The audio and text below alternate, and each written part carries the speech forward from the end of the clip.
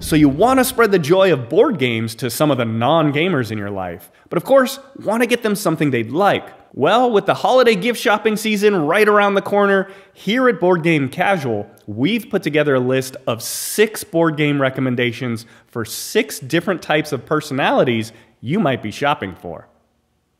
Before we get into the list, I wanted to thank the good folks over at Harbor Loot for sponsoring this video. Harbor Loot is a company founded by passionate gamers that make awesome board game accessories like dice, premium dice trays, dice shaker cups, and more. You can check out all they have to offer at harborloot.com.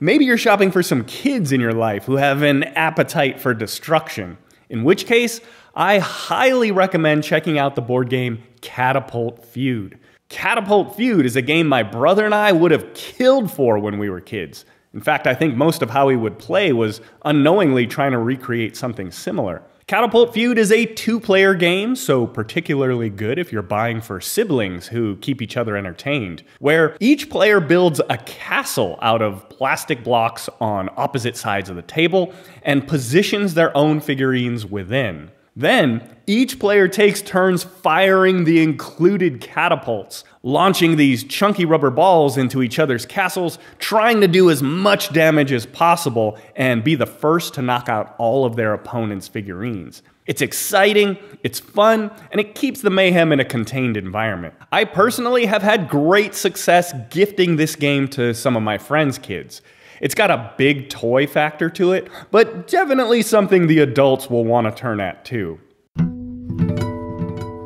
If on the other hand, you're looking for a game that the whole family can play together, perhaps with a little more strategy, but still with a fun brawl-for-all theme that's exciting enough to pull the kids away from their video games, then I recommend King of Tokyo.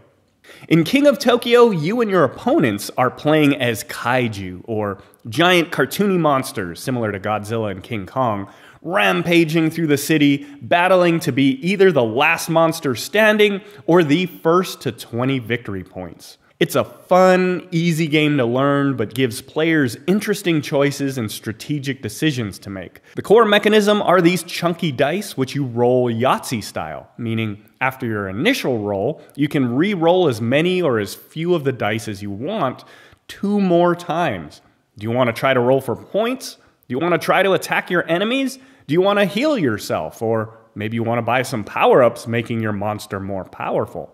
As long as you aren't buying the dark version, the game is full of bright, colorful artwork and whimsical characters. Half the fun is choosing which monster to beat. For a long time, King of Tokyo was one of my go-to games for introducing people into the hobby of modern board games, and it always seems to be a hit with kids.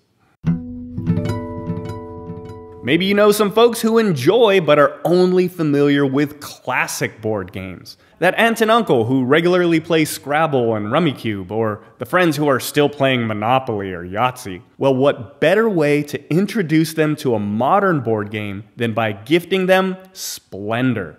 Splendor was my calling card for years and is still my go-to for anyone who I know enjoys classic board games. Splendor will feel familiar, yet you can always see people light up when the mechanisms start to click and they realize what a board game can be. You can play up to 4 players, it's easy to teach, easy to learn, and plays quick enough that you can play multiple games back to back.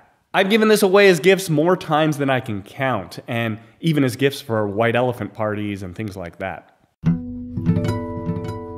For the puzzle lover in your life, whether they love jigsaw puzzles, crosswords, Sudoku, or Tetris, maybe consider getting them a copy of The Genius Square. The Genius Square is a little polyomino puzzle game where players are racing to be the first to place their Tetris-style pieces into their board around the block squares that are rolled randomly before every game. The wooden components are nice and chunky and are very satisfying to place into the raised grid. And somehow, no matter where those blockers turn out, there will always be at least one way to place all of your pieces.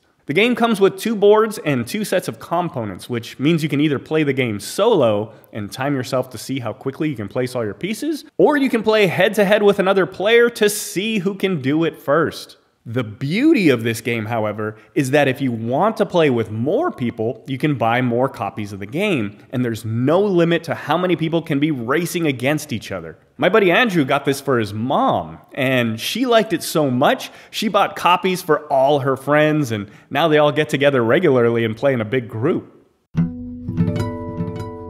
If you've got a dude bro or sorority sister in your life that loves drinking games like beer pong, cornhole, and flip cup, then you should absolutely get them a copy of Hook and Ring Battle. I guarantee it's a gift that'll be a surefire hit. In fact, chances are they'll know exactly what the game is when they see it, but probably didn't know that you could get this game in a tabletop version. In Hook and Ring Battle, players are going head-to-head, swinging their rings, trying to catch it on the hook. Every time you do, you get to move the wooden marker 1 space on the tracker towards your opponent, trying to win by pushing it all the way over the line.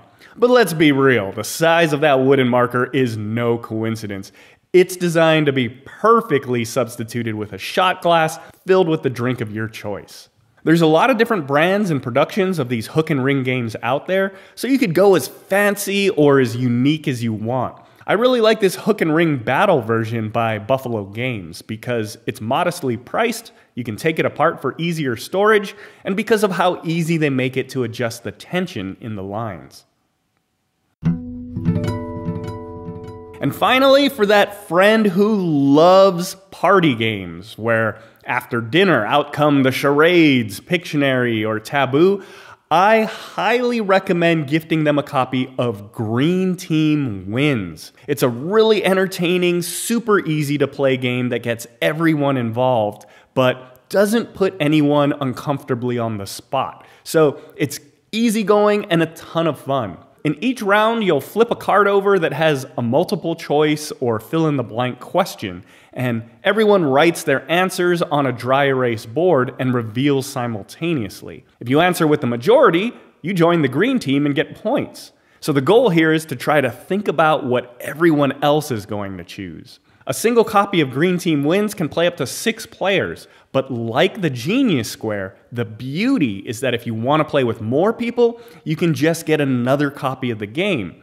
In fact, if you wanted to expand the player count on the cheap, you could just buy some generic dry erase cards and markers on Amazon, and there's no limit to how many people that you can play with. This is also a great game to have at a big family gathering. Everyone can play, from the kids to grandma. As long as they can write, they can play.